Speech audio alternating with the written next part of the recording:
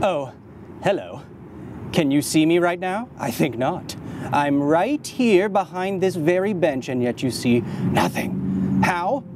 The world's first publicly available invisibility shield, that's how. Yes. Do you want to harness the power of invisibility? Do you want to act and look just like a bespectacled British boy teen wizard with an accent? Well, first you're going to have to learn about the science of this thing.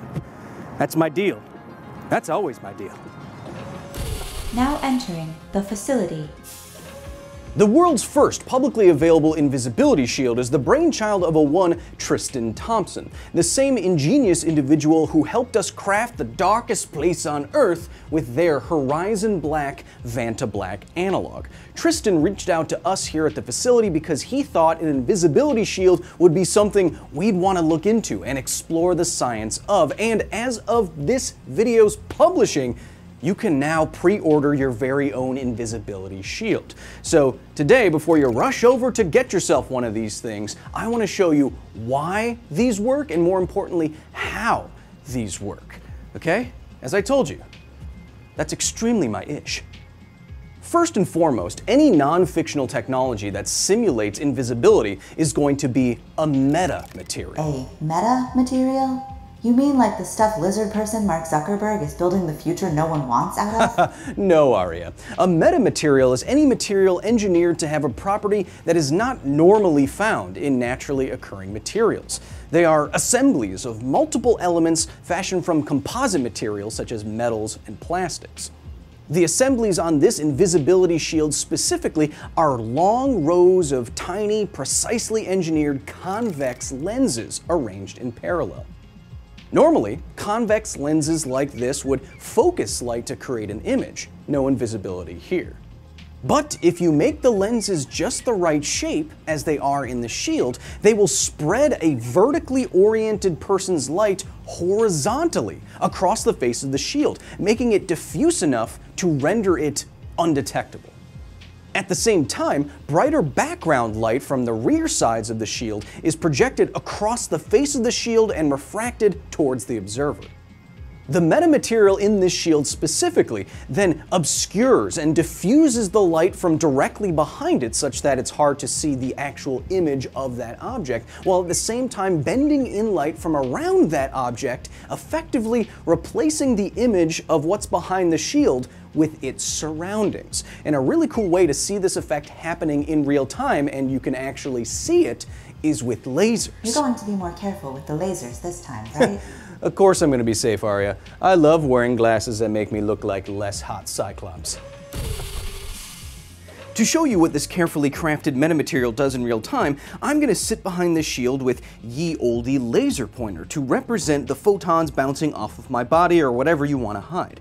You know that a laser pointer like this shoots a collimated beam of light into a point. However, when this beam moves through the shield like the light from my body would, there is no beam, no point of light. No matter how I move it, you don't get a point of light, but a smeared line of it. Now imagine all this happening to all the photons bouncing off of your body from every angle. Instead of a focusable image of you, you get something bent and diffused enough that it's not an image anymore, a kind of optical dead zone. Invisibility. So why does a shield like this equal invisibility? Well, first of all, it's because the rays of light directly from my body are not making it to you, but secondarily, it's because of evolution. Throughout all of human history, as we evolved, it's been evolutionarily beneficial for your brain to assume that light is always traveling directly to you in a straight line. This has been advantageous, but it can occasionally get you into trouble. For example, on a hot day, when it's heat shimmery out there and you're very thirsty and you look in the distance and you see nice watery wet water, a mirage, that's actually the blue sky. The light from the blue watery sky coming down to the hot air being bent by density and temperature differences to your eye, and your eye is assuming it's coming directly from the ground. Now, not all animals have this. Birds, for example, when they dive into a different refractive index like water, their brains account for this discrepancy. But in a similar way, to the mirage. As the light from around me is bent in towards your eye, you're assuming that bent in light is actually coming from me, making this all the more interesting to your brain. Now, let's see how good this thing really is.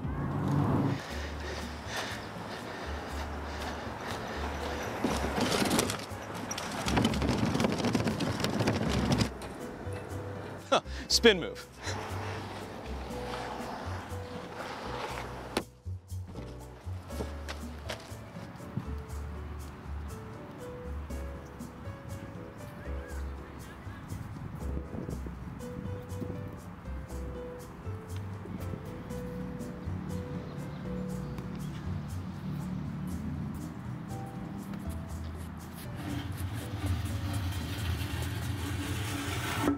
And we actually just discovered something really cool filming all this. This invisibility effect, it's so strong with background horizontal strong lines, and it's so good with smearing out more vertically oriented light or vertically oriented objects. Look how you can actually see through the fence here that's in front of that corrugation. Look at that. The fence becomes invisible. Huh. Yeah, go ahead, sit back down on the bench. So cool. And he's gone. Look, they're all gone. So, full disclosure, a portion of the proceeds of the world's first publicly available invisibility shield will be coming back to me at the facility. Kevin's braces are so expensive. Why don't they teach you that in adulting class? So, I thought to myself, how could I prove to you that this definitely works? How could I put my money where my mouth is and stand behind this science literally? Well, I asked myself, what would be the one thing I would never, ever, ever want to show a public audience? Well, You're not going to do what I think you are you? yes, I am going to, Arya. This is the only way. To prove to you that this invisibility is passing at minimum and at best doesn't show any of my little bits. It works, what do you want? I'm naked in a public space. Hey there, gamers. I'm award-winning science educator and semi-clothed Thor, Kyle Hill. I made this video in conjunction with the Invisibility Shield company today because I genuinely believe in and support this kind of ingenious entrepreneurship. This is something you can own, bring home, wow your friends and family, explore and explain the science with them. I like all of it. And today, the Kickstarter is launching right here or in the link down in the description. And best part of it is, and another reason why I'm making the video, part of the sales of these shields will go towards supporting all of our nerdy work here at the facility. Look, if you want to be as close as you're ever going to get to being a bespectacled British teen with a wand, you better pre-order one of these today. If you do, know that they work best against indistinct backgrounds like landscapes where it's easy to hide an image, or backgrounds that have strong horizontal lines to confuse your brain. If you do end up having one of these, make sure to send me pictures eventually because I want to see how invisible you can get. It doesn't have to make sense. I'm not wearing pants. Until next time.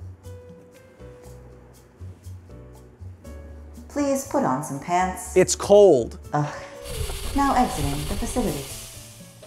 Thank you so much to the very nerdy staff at the facility for their direct and substantial support in the creation of this here video. If you want to join the facility, if you want to drape on a silky white lab coat which comes out next week, if you want to see videos early, if you want monthly members-only live streams with me, not like that, you can go to patreon.com/Kyle Hill and join the facility today.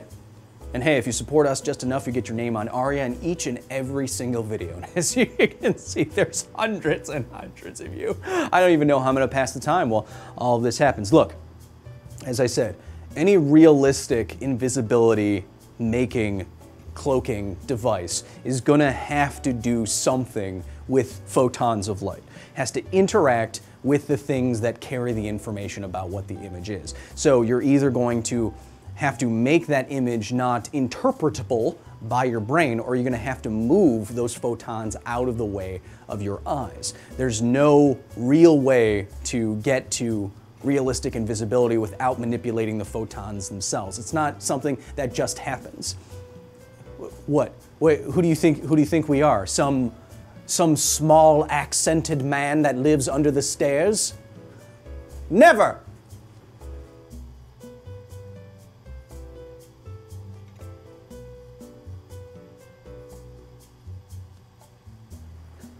Thanks for watching. I'm invisible. Kevin, if you could